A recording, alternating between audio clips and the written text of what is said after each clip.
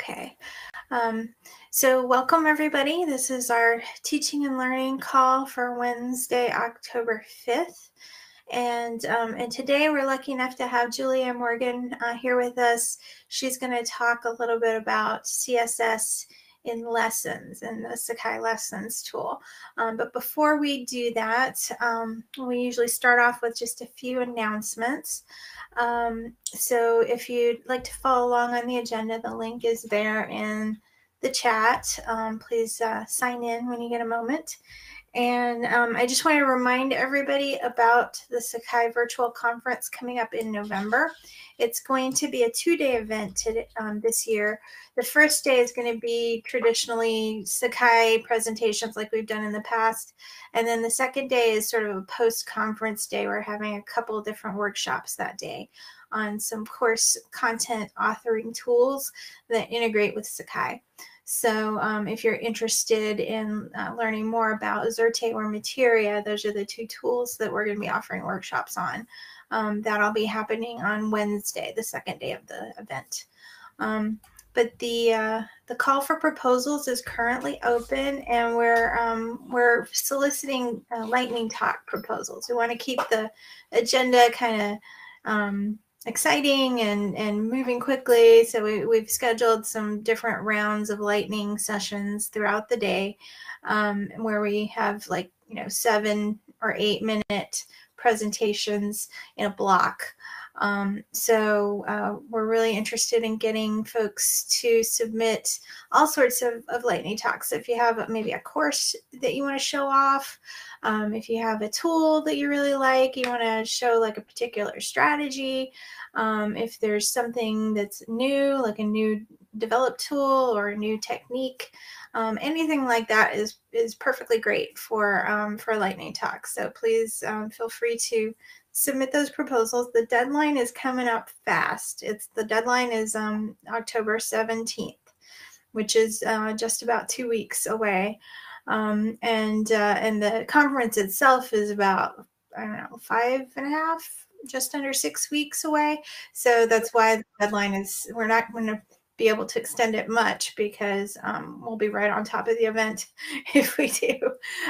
So anyway, get those proposals in, and I hope that you'll present, and I hope that you'll attend, and it should be a great time. It usually is. So, and we also have lots of fun and prizes and contests and things too. So it's usually a lot of fun. The other announcement that I wanted to kind of put out there to let you guys think about it and see what sort of reaction people have is I was wondering what this group thinks about potentially combining our call structure with the UX call. So for those of you who don't normally attend this meeting, the teaching and learning usually meets twice a month. We meet the first and third Wednesdays in the morning. And the UX group used to meet right after this one. They used to meet at 11 on the same weeks of the month. But then the UX folks shifted to afternoon because one of the leaders of the group couldn't make the 11 o'clock slot. She had a standing meeting. So they shifted to 2 p.m. And so we've been meeting at 2 p.m., but now Sean, who was leading the group most recently, has to step back from that to take care of more local things at his institution. And so there's sort of a vacancy for the leadership of the UX group. So I stepped in as a coordinator to keep that group going. But what I was wondering is, would it make sense to kind of merge the two groups a little bit, because there is a lot of times quite a bit of overlap between teaching and learning and UX. And I was wondering if maybe we shifted our time to 11, which is a little bit easier for some of the folks on the West Coast. We do have a few West Coast folks from Pepperdine that often attend the UX call. So I was wondering if we shifted our time from 10 a.m. Eastern to 11 a.m. Eastern, and we kind of split our time such that maybe the first week of the month is teaching and learning focus, and the third week of the month is UX focus, we might get some cross-pollination there. So anyway, that was just my thought. I would love to hear how you guys feel about it, because we don't have to do this. This is just me kind of brainstorming. So anybody, any thoughts?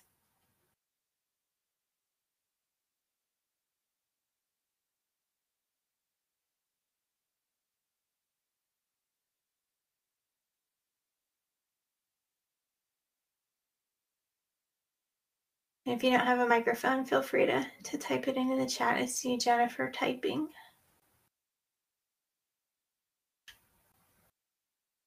You like the presentations in TNL? Yeah, we would still have presentations, but often we find ourselves kind of struggling to fill the topics with presenters. So we end up defaulting to like a Jirapalooza a lot of the time. So I was thinking that some of those could be maybe UX Jiras instead of TNL Jiras, or a mix of both.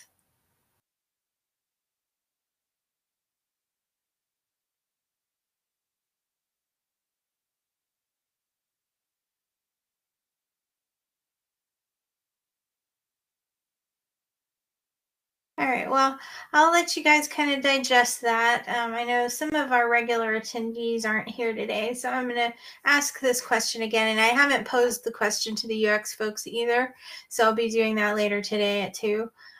So there's still kind of a lot of discovery that needs to happen before we would make any change. But I wanted to just kind of put it out there to see what sort of reaction I got from people. All right, so now I'm going to go ahead and turn it over to Julianne to talk about lessons. And Julianne, I'm going to give you presenter here so you can share your screen if you would like. And take it away. Great. Well, thank you so much. I'm happy to be here to talk about lessons in CSS, but I'm going to preface this by saying also that we have kind of moved away from doing custom CSS at UD just because it became very difficult to maintain, but I'm happy to talk about it as much as I can. I am by no means a coder. I just kind of fool around in the CSS until something makes sense, and usually I'm taking someone else's file and tweaking it essentially. So just to start, I don't know where people are at in terms of their knowledge of what this even means. So I'll kind of start from the beginning. Please interrupt me. Please ask questions. I'm not sure I'm going to know the answers, but I would like to have more of a conversation about it. So let me make sure I got my screen shared correctly here. Can you see what looks like a different version of Sakai? Yes, yes. Okay, great. So just to get started, we call Sakai Isidore at University of Dayton. Isidore is the patron saint of knowledge and learning and students in the internet, which is always shocking to me that the patron saint, there's a patron saint of the internet back thousands of years ago, hundreds of years ago. But I think you can assign things after the fact, so that's kind of cool. So we call it Isidore, and we do a lot of customizations here. We're very lucky to have, right now we have 2 developers on staff, and David Bauer, whose name you may have heard, he's been around Sakai for years now, and he's technically a director now, so he's not supposed to be doing any coding, but he still does. And then Paul Dagnall he's now an instructional designer, but he definitely knows his way around some code as well. So we have a huge benefit over probably many other institutions in that we have some ability to customize the way Sakai looks. And so I can show some CSS examples that we've done in the past as a starting point. CSS I think it stands for cascading styling sheets, but basically it's just a way to like override the way that a page looks. And you can do that within the lessons tool in Sakai. I think that's my understanding of what I'm doing, at least anyway. So just to get started, I thought I'd show like a bad example just to kind of give you an understanding as to why we don't really do it as much anymore. I think it still could be done, but we just have moved away from it because honestly, Sakai like looks so much better now than when we started doing custom styling, that we don't really feel the need to do much. And if we were to do something, we'd probably like try to, if we wanted to change the way something looked, we'd probably try to actually get it in the base code rather than trying to override it with the CSS. So I was just pulling up some examples here. Is this the old one? Yeah, this is the old one. So here is an example of some CSS that we've done on this lessons page. These buttons are obviously not default button types in Sakai. And these actually look okay still. It's got this animation on it. It looks like a ribbon. I personally just think it looks so outdated at this point. I just think it's and it's just big. I don't know. So the one problem with CSS is that styles change over time. And so while this might have looked cool years ago, it kind of doesn't look as cool anymore. And in some ways, it's kind of just a distraction. So it's still being used throughout a lot of our courses at UD, but it's a pain to maintain it. But what we did was, I think Paul, my colleague Paul, actually wrote this code. And so if I go into my settings here at the top of the page, you'll see that there's a spot for a custom CSS file, which, Wilma, actually that is in base Sakai, right? This ability to upload this. Yes. Okay. Sorry, sometimes I can't remember. But basically we have a whole host of different CSS files that have been uploaded over time. I think the idea is if you name your file default.css, it'll actually override your CSS for all of your lessons pages. It doesn't look like we're doing that here. So I think this CSS file is applying to just this page. And then if I guess I can, let me go and download it so we can actually take a look at the code. If I go to, where's resources? There it is. All CSS files end up in a folder on our platform in something called lb-css. And so if I look at this code, Paul's defined, I think, a class or something here called homepage ribbon circle button and stuff, which I believe for developers, it's definitely, you want to be as generic as possible when you're describing your code. So good work, Paul. So he's got some, I'm trying to even figure out like where the ribbon part of this is coming in, but I don't even know code well enough to be able to say. I'm thinking that there's some probably transform thing that's going to define the movement of it. But again, I don't really know. Transform, here's some transform. So I think that's actually moving the button when you hover over it. So he's written this code and then he just uploads it to that page and the buttons get changed. Once I think you have to actually click in the layout and style section. He had to type in the class here to make the buttons actually get changed. And he had to do that for each button, if that makes sense. So these look okay, but if we go into module 2, things look a little bit, I think, like bad. Like it just looks so outdated at this point. Like I really, I'm totally being mean to Paul here. I feel really bad, but I really hate these section headers. I hate these now. I mean, they looked okay back when we first started them, but now, especially with these, like the border of the text object is now outside of the border on the section, and I think that looks horrible. I'm trying to work with some of these. I'm actually rebuilding this course right now. This is her like spring course, but I also understand this is just like a never-ending battle. Like I'm never gonna be able to fight all. I'm never gonna be able to redesign everyone's pages, but I just hate the way this looks so much. But it's supposed to have, it has this nice gradient on it. It's got this nice. I think we even had written custom code to make it expand and collapse back in the day. Now that's obviously something we can set. We can set that in the settings to make it collapsible. But that used to be something we actually CSS'd in before. I think everything else. Oh no, this important dates box. This is all CSS. I can tell because this shadow is enormous. That's like way too big of a shadow. It's like popping. It's like 3-dimensional, and I don't like that. Like I like a little bit of a shadow. I don't like this much shadow. It's just I don't know. I just don't like any of this anymore. So the other thing too is that one reason why we really don't do too much CSS is that because we also have dark theme available. And so this does not look good in dark theme. And we could try to make code to fix that, but it's just not worth the time. When the default section colors that come with Sakai work beautifully in dark theme. So it's just it just is broken. The other thing too is that like every time we upgrade to a new version, we like a lot of the CSS just breaks across the board. And so, every time we upgrade, if there's a site that I know that I've put CSS into, I kind of have to like, I put it on my list of like sites I need to go back and check to make sure they're like, they don't look horrible once we've upgraded. So it's just a pain. But that said, there are some things that you might want to do with CSS. Like the one thing that I will still sometimes do with CSS is I will actually just upload a new color to the section headers essentially.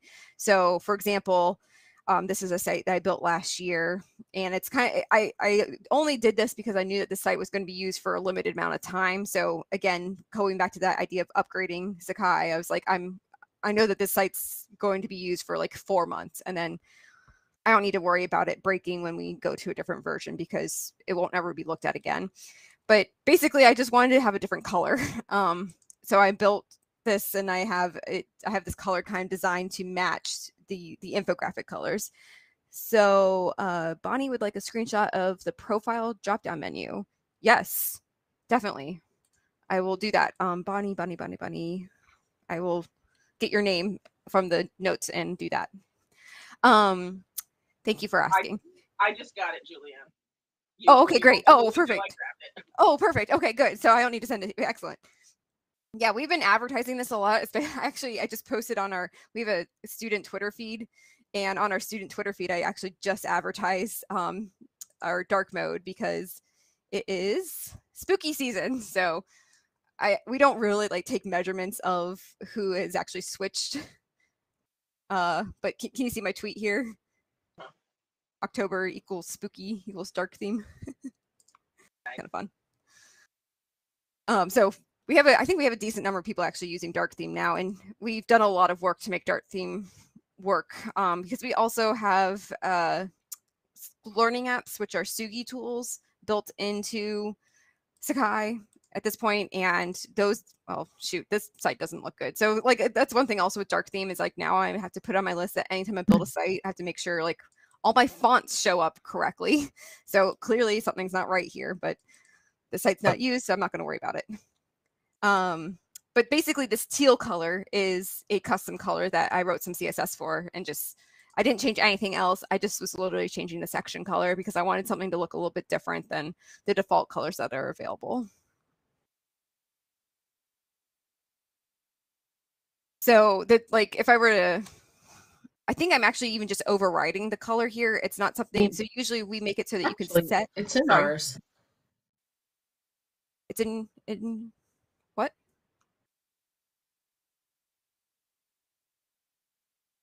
Well, the color is something that you can set here in the column settings.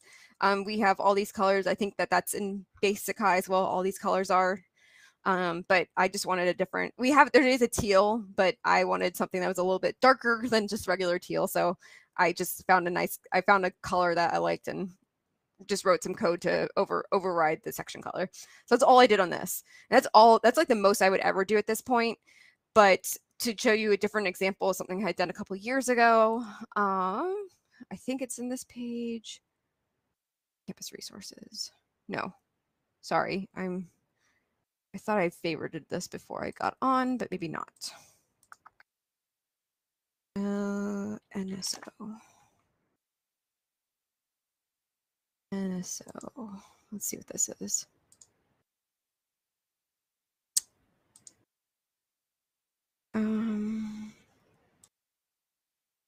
Shoot, I had it pulled up and now it's gone. Where is it? But basically I had a bunch of buttons with different icons on them. It was NSO dupe. Maybe it's this one. Orientation.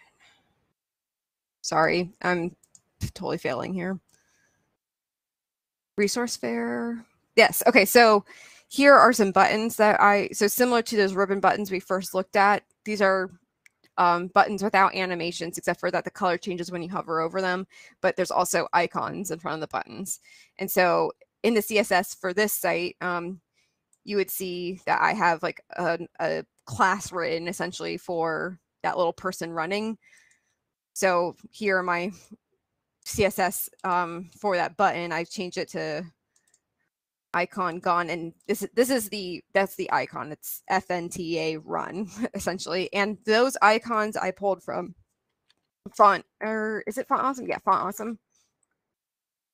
So I just essentially refer to the, like if I wanted to use the stapler, I would use I think it's this E5AF is I think the code that I'm actually pulling or something. If I were to look at the code for this one, let's see what I did. So you can see also that I'm not good at things by the number of CSS files I've written. So I have at least 71 files where I've made iteration after, because I'm not good at it. So I just kind of like, I'll change something in the code and I'll upload a new version and it won't work. And then I'll try something else and I'll upload a new version and it won't work. So you can see I really don't know what I'm doing. But in terms of the file for that, this should be interesting to see. I go down to the very bottom. I can see. So here are all my icons. So icon options for the button. I have a ton of different buttons. So church, a graduation cap, map signs, planes. So I just, like, you can see I've got, well, it's not actually as many as I thought, but there's a lot of different icons. And I just pull, it's called the font family is this one. And then this is that code. And then I think this is the weight of the icon. Background equals magenta. I like that. You just have a CSS code line in the setting, not in the file. Yeah, I mean, so it's pulling from this file still, but I'd still have to go to the button itself and make the change on the button. But it's just referencing this file essentially. That makes sense. The other thing on these pages that I did was, this is in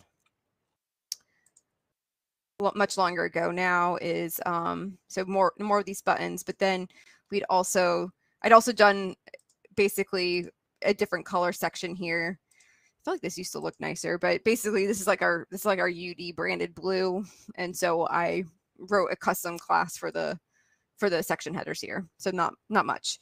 Oh, this checklist is also CSS because it's got like this little check mark here, and then it's got some big shadow around it. Again, that was probably a Paul thing, because that's a lot more shadow than I would have done. One other thing that Paul has done that I actually do like is Math 207, 22, 21. Go back one more here. 21 EL. So, and I don't use this again just because it's hard to maintain, but Paul wrote a sim CSS to split a section header into two, which is something I've always wanted to have the ability to do. I'm not using it myself anywhere, and it's kind of hard to tell in this view, but usually a section header just goes all the way horizontal across, but he's actually written it so that there's a break. And so kind of you have two, I think and then the heading of this section, I think it's actually in the first text object. Yeah. So this is somehow referring to the CSS on the page. So it's this unit header class that he's written. So that's a nice one. I like that. And by the way, I'm happy to share any of these CSS files. I'm sure Paul doesn't care either. I just caution that, I don't know enough about the CSS to make it work on your version of Sakai. But I mean, theoretically it should, I would think. I guess the one thing though is that I think we do have Bootstrap written into our base code of the portal or of our skin. Yes, that's the word. So I think we can reference Bootstrap classes without having to do extra work or pull in extra stuff. And Bootstrap is this thing. We don't have them all, but I know we have some elements of Bootstrap brought in. So we're able to reference those without having to do like too much extra finagling.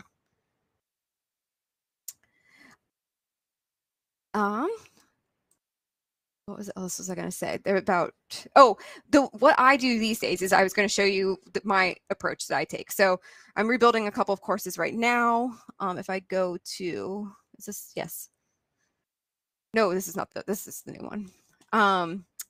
I try to stick as close as possible to just like base Sakai without doing any custom CSS because it just has become too much of a pain to maintain. So the things I like to do now is I like to just use what's available in base CSS. So I'm using gold for this course. It's kind of the theme. And then what I really like doing is I think these templates are now a feature or going to be a feature in a version of Sakai coming up or something. But in the add text video or image area for us, there's a templates button. Well, actually it's in any place you have the rich text editor, there's the templates button. And we have these like conversation call outs, and I can upload a picture of the instructor and then write some kind of quote. I like this one a lot. This one's specific to UD, but we're a Marinus institution. So this is the Marinus logo. So I like to like connect the course content to Marinus principles. Let's see, I'm gonna screw that up, of course. I always have to do this nonsense here where I have to like write in a break. I do this alert. This is the one I use all the time. Here's what I really like to do.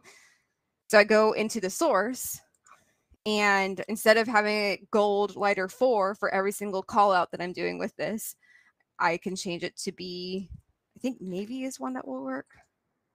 Nope, because I think it has to be like lessons color navy. I'll just do blue. That should work. But now I have blue, and I can change this to be, if I want to be lighter 7, that will work. If I want it to be darker, now I've got like a really dark one. And I'll just change the icon a lot of the time to be something that's more relatable to what I'm trying to say. Like I'll use this a lot of time to warn students about like shifts in the calendar or, differences about things that are upcoming. Or I'll use some other font awesome icon. Oh gosh, I can't think of anything right now, of course. Map, maybe? Map. And I'll change the font size here. So I'll really make use of the ability of just what's available through a little bit of coding without having to upload any CSS files to make things look a little bit nicer. So just to show you what this page is looking like. Let's see. Yeah, so I have like this whole panel here that's using the it's using this instructor insight panel as its base, but then I just changed the icon and I changed the color, and this is kind of like a standard panel that I just copy and paste into anything that has anything to do with the team projects for this course. So you'll see I have another call out here that's a different color, and the whole idea is just trying to draw students' attention to changes about or things to especially be aware of essentially for that task. So yeah, that's usually what I do these days is I stick to the core availability, and I don't try to do too much custom because it's just causing me more grief, and I can't take any more emails from instructors saying this thing's not working now, or this thing doesn't load anymore, or this thing looks horrible now. Like, no, I'll stick with what works and is definitely going to keep working for forever. Yes, of course, Jeremy. And also, like, one thing that I also like to do when I'm doing any kind of modification is, this is just a tip, and probably many of you know this, so I apologize if I'm covering things you already know, but if you right click on the page and you press inspect, it pulls up this viewer of the code, and what I'll do is I'll like highlight a certain section here. So it's showing me my alert, and over here, showing me the colors. And so I can actually change those if I want to. And I can go back into the code later. And if I like this color more than the color I had it set initially, I'll go back and change it. That looks horrible. And this is all just like, this is not being saved at all. Once I refresh the page, this is gone, but it gives me the opportunity to just play around and see what options are available. Wow, that's bad. So obviously you want to be mindful of accessibility and contrast, of course. And then down here, I can see all the colors that are available, like just in the, I guess, the root of Sakai. So we have some brand colors here. So if I did Sakai dash brand dash darker 2, I would get this, these colors. Here's some more. So these again are colors that are just available. So these are the kind of colors I stick to, like when I'm messing with the course. I'll take a screenshot of this list, and then I will just refer to teal lighter 4 if that's the one I want for this item. One thing that, let me refresh this because that's really obnoxious to look at. Like also one thing that's bothering me right now about this little box, this team leader best practices, is I actually don't like that it doesn't have a border around it. I'd like to have a really thin gray border and maybe even just a little bit of a shadow. So again, what I do here, because I don't know coding well enough to be able to play around with it in the actual HTML, is I'll pull it up and I'll kind of like just start fooling around with things until I can get something to work, and which I'm not actually going to do live here because I think I even tried it and I couldn't get to work. But in general, when I'm trying to get something to work, border, I think I tried it, and something in our CSS is overriding my overriding of the bordering. So I have not been able to get it to work, but I'm not ultimately, I oftentimes will just give up and I don't care that much about it because it doesn't look that bad. So I'll look up, I'll Google whatever I need to do to, like, how do you add a color border around a box, and it'll tell you like 1 pixel solid black or something, and then I'll see it got overwritten, I think. So I don't know, but in any case, that's a nice way to just like play around, Google a little bit, and then come back here and fiddle. And then once you have something that actually looks like it's going to work, then go to the text object and go to the source and try to apply it and see if that does the trick. Modifying the templates. Yeah. And also like I would love for us to do more in the template world just because they're so easy to just get started with. So we might be doing more of that in the future, but these are just like nice little things. You can just click one button and I have my warning, and some of these do need to be changed, like this one especially. Let me actually cancel out of that. The instructor insight, like whenever we last upgraded, our colors all got switched around. I think this is no longer accessible. One of these is no longer accessible. That's not too bad. But there was one that like it looked really, really bad. So we need to go back and change some of those colors. Yeah, so I can show more examples of stuff I've done, but I will also take some questions if you have any at this point.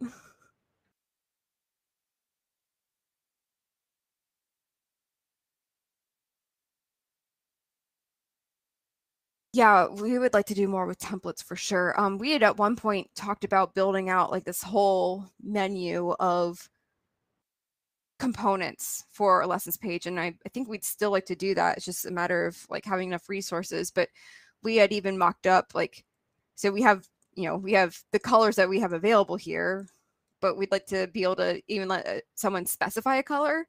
They pick the color that they want, which we've also found that giving people too many options sometimes can hurt them, whether they know it or not. Because what I can't stand a lot of times is if someone's got like, it's one thing if your colors like all kind of make sense together in some way, but I see people who just have, it's just an absolute like way too many colors on the page. And so I try to tell people, I try to coach my faculty to be more consistent with or more intentional about your color choices. So if you for your sections for your course, you can specify like maybe you'll say like all things that are deliverables will be blue, or all things that are readings are red.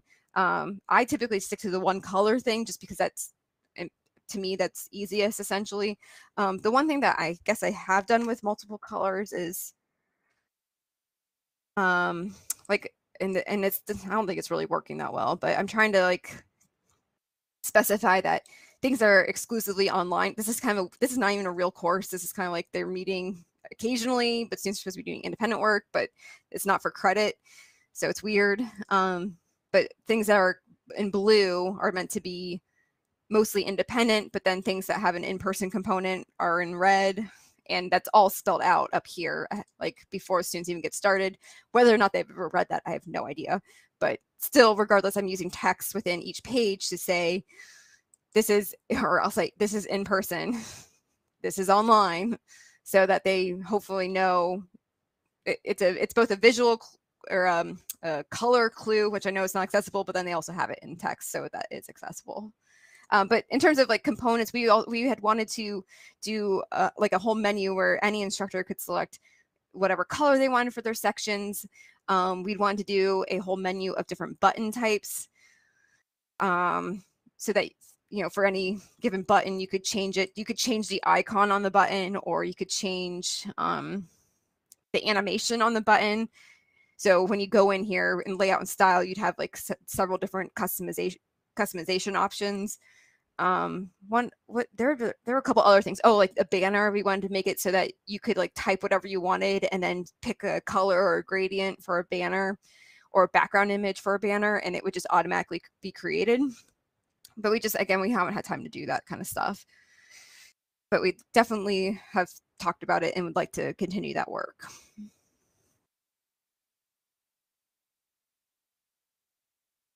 Trying to think. Oh, I was going to show you our showcase. Here is also just a site where we've like played out a couple different, like, here are different options for buttons with different icons. I don't really know what I don't know why we made this section here. I hate these buttons. I would never, ever, ever, ever in a million years use these buttons. So you can tell this page is a little bit outdated. Yes, absolutely. I will definitely get that to you. Were you, Christina, were you talking about are you talking about these buttons here, or are you talking about like the buttons on, yes, my email address, for anybody who wants, I'll put it in the chat. Feel free to shoot me an email anytime. But Christina, just let me know which button CSS files you wanted. I can give you this one that's probably easier to understand, or I can give you the one that's in my orientation site that had it was like purple and rounded and had a ton of different icon options. I'm happy to share all that. So just I can just share you with all the button CSS files I have.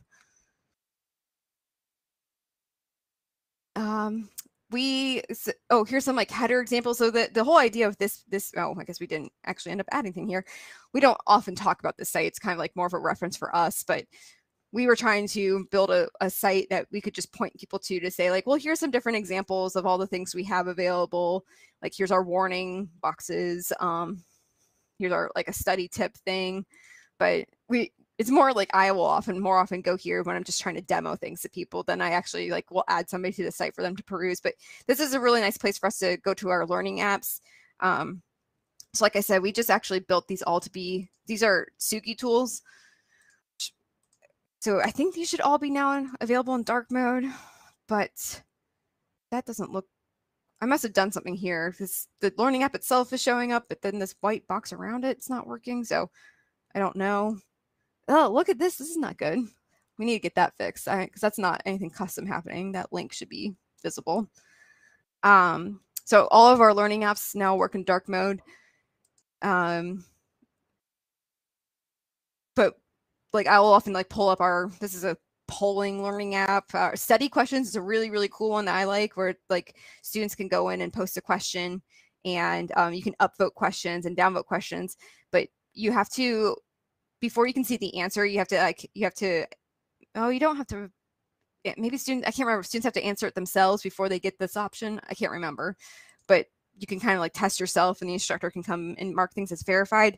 So I hate to always talk about Sugi and learning apps because I know it's not available, but that's definitely something that I would hope could eventually become available for Sakai, because it's similar to H5P. It's something I just learned about recently, but it's something that we built and it's open source, and you have to, I don't think you have to pay for it because it's just, you just go to learning apps and it's there. It's something that Dr. Chuck started a long time ago, and we've just been using it to build more and more tools. And at the upcoming Sakai conference, we're going to talk about tokens. My colleague Paul built this, or had the idea for this tool where you can set like a number of tokens to be available to students for different categories. I don't want to talk too much about it because I don't want to steal the thunder from Paul when he presents about it, but this has been a very popular learning app for us this semester. Students can like say, you have 4 missed classes, and you can just, the student will turn in a token, and then the instructor gets a notification they can accept the token or not, and then throughout the semester your balance of tokens goes down. So definitely come to the conference to see more examples of that. But yeah, we have a ton of different like Sugi learning apps that we just love to use. I'm always trying to get more folks to start using. Oh, that's my cat. Oh, butternut. Oh, what a baby. So this is our photo gallery learning app.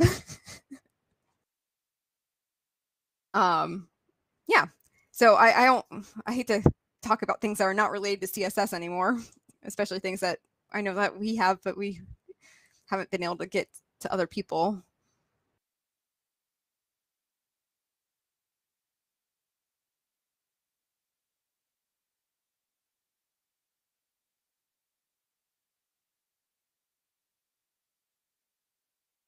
Yes, I see a couple of people typing. I'm not sure if those are questions or just more kudos, but I'd like to give you a big thank you, Julianne, for this stuff. And your tinkering with CSS reminds me of it's usually error to figure out which colors and which classes go where. So so that's definitely a tried and true strategy there. But Good, I'm we glad really I'm not alone in appreciate that. you. Yeah, we really appreciate you sharing all this stuff and kind of tips and tricks for people who've not tried it out. So so that's really awesome. Thank you so much. Yeah, absolutely. Thank you. And maybe I think, can I like post a link? Yeah, I can post a link in the agenda. So perhaps what I'll do after this is I will in my little CSS section on the agenda, right? I can do links right here. Yeah. Yeah. So I'll post links to the CSS files. Oh, that would be great. I'll try to even take the button stuff out. I'll do one that's just like kind of everything that I've ever had, which is going to be impossible for anybody to read. But then I'll do one that's just like a button CSS file. And maybe I'll try to split out like the checklist one too. If I don't know why. And you don't want the checklist one. The button one, I'll see if I can split out, and maybe like the section headers if you wanted to customize section header colors. So I'll try to. I might not be able to get that today, but sometime later this week, maybe I'll post that if that's cool. Yeah, that would be great. Okay, cool. I'm gonna stop sharing now. Let's see. I see a question in the chat from Jennifer. Can Sugi apps be loaded onto hosted sites, or is that something we can do ourselves? Sugi requires, sort of a Sugi instance to be set up to run the apps. So you could do something through Sugi Cloud with Dr. Chuck, or you could do some kind of self-hosted thing. I know in the past at Longsight we've talked about possibly hosting Sugi tools for people. We don't currently, but it's something that I encourage you to ask about on your monthly call if you're a Longsight customer. But we are looking at alternatives for making more of those things available, because I know that University of Dayton has a huge collection of Sugi tools that are really cool.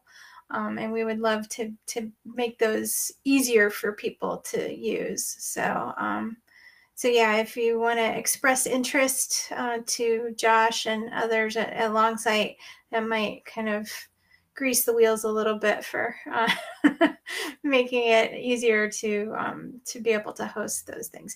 But as it is, you can host them elsewhere or have them hosted and integrate them just like you would any other LTI tool. I believe some folks at LAMP have done that in the past. I don't know if they're still doing that with a couple of Sugi tools. So it is certainly possible. Oh, Christina's saying 30 minutes after I got off the call with Derek. Yeah, sorry about that. Save it up for next time or shoot us an email. And I should mention that at the virtual conference, the workshops that we'll be doing on day 2, the materia widgets are similar to Sugi tools. They're sort of these little activities and things you can plug into a course, and they're also LTI. So that's something that we're looking to make available to folks if they wanted to add those kinds of things to their Sakai courses. So just a quick plug for that. Do we have, let's see, Bonnie's asking if somebody could do a session on Sugi at SakaiCon. We don't have it on the schedule currently, but if somebody wants to put in a proposal, yeah, we are hoping to get some lightning talks about, I think the tokens one is a Sugi app. Isn't that right, Julianne? That's I need to get Paul to submit his proposal for it, but yeah, tokens is a Sugi app, and he will definitely be talking about that. I mean, I can talk about any of the. I don't know how to get Sugi working other places, but I can definitely talk about any of the Sugi tools that we have. But in terms, like we were just a little bit, we're always a little bit reluctant to talk about them, just because we know that not everyone has the ability to use them. But if people wanted to just see like a demo of our most popular ones, we'd be happy to. I would definitely encourage you to put in different lightning talks for different tools, because they're short. Yeah. So if there's a few favorites that people are always kind of excited about, then go ahead and put those in, because we've got lots of lightning room. So okay, cool. we need proposals. So yeah, definitely. Jeremy, and we should talk offline a little bit to see if there's something we can do to get it to where it's a little easier to have people have a hosted instance of Sugi apps, because I know Dr. Chuck does some stuff with Sugi Cloud, but I'm not quite sure how all that works. So it would be nice to have a place to send people that want to have them run with their instance. Yeah, I agree. Yeah, because Jeremy, I don't know how to get tokens added. I don't know. We just got tokens ready, for the start of the fall semester. So I don't know if it's just a matter of someone needs to press a button somewhere to like make it publicly available. I don't know, but I'll ask my team to see if I can figure out. Yeah. Oh, and just to answer Bonnie's question, no, you don't have to be hosted by Longsight to use Sugi. Sugi is its own installation. You just have to have a Sugi instance on a server somewhere that runs the apps that you're using. So that could be hosted by your institution if you feel comfortable hosting. It could be hosted by someone else, like Dr. Chuck, I think, has a cloud instance where he hosts some things for people. I think at UDayton, you guys host your own Sugi instance, correct? I think so. I know we're doing some stuff with Longsight now, but I know that Sakai for sure is all self-hosted. I would think that we also have I think Sugi is also self-hosted. Pretty sure. And I know Sugi is also the way that Xerte works to do some of the LTI stuff. And you can have a Xerte instance that has Sugi on it. So it's definitely a separate thing from Sakai or from Longsight hosting. So they're interchangeable. It's kind of like a puzzle piece. You can plug it into different things, but it can also exist on its own. Jennifer's question, there are different tools. I just linked you to our store where we have most of our tools listed, but you'll note that tokens, I think, is not on there. So I don't really know. I don't know why. So again, these are things that I'm a person, my job is to sell the tool to people, which I also not successful at doing always. But I don't know how they work. I should, but I do not. Yeah. So tokens isn't out on that. I think it's randomly's on there. There's a couple of ones that are like more. Do we have check-in on here? Yeah, there's a lot we have that are not on this list, and I don't know why, but we should probably. Yeah, I remember you sent me a spreadsheet that had a huge list, and I was like, wow, Yeah. I didn't know you guys had that many. I know. I don't think I knew at the time either. And yeah, I don't even know so where we that should spreadsheet is. definitely find a way to make that more accessible to folks, because it's a great list of tools. Yeah, yeah, so definitely. we'll work on trying to get something together. I can't make any promises at this point, but yeah, I definitely would like to put them in more hands, so that people can experiment. Yes. All right. Any other questions?